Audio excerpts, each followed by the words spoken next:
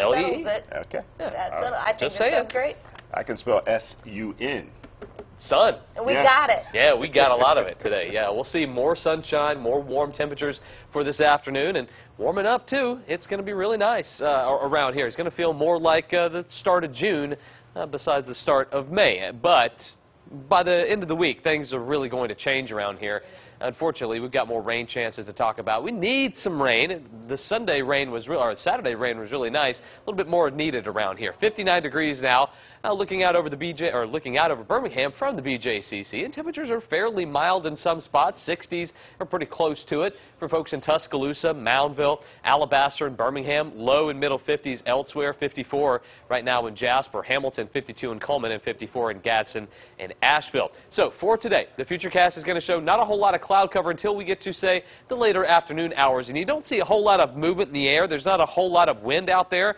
So air quality is going to be pretty poor, especially in some of the more urban areas. Birmingham, air quality not going to be that great. So if you're susceptible to low air quality, asthma, or any respiratory problems give you issues for today, make sure that you're limiting that outdoor activity. For tomorrow, though, things will start to change. You see these southerly winds really start to pick up. That will increase the moisture around here, increase our cloud cover, and maybe spell a shower or two. But I think most of us stay dry for tomorrow afternoon. Wet weather, though, once again for Wednesday.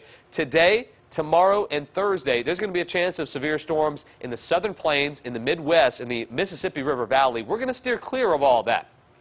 I don't think severe weather is going to be part of our forecast going forward, but I do think on Wednesday we're going to have more severe storms from Texas to the southern plains and just warm air for us for tomorrow once again. Even though we might see a shower or two, I think most of us just stay warm for Wednesday. Then by Thursday, that front that we were talking about yesterday moves on through here. Showers and thunderstorms appear likely, especially Thursday night into early on Friday. So that time frame from Thursday night to early Friday, the best chance of rain as that front slides closer. As the front slides in, we'll see another shot at rain on Friday afternoon into the evening.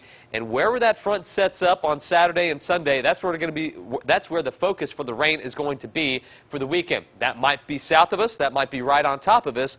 It still remains to be seen. But for today, some clouds, still warmer, temperatures in the upper 80s and close to 90 for today. And forecast tonight just means partly cloudy and mild temperatures for us later on. Extended forecast, cloudy, warm once again for Wednesday. Storms likely for Thursday and Friday. We'll see what happens with that front. Saturday and Sunday still putting rain chances in the forecast, and we'll see a few showers around for Monday to start next week. Guys, back over to you.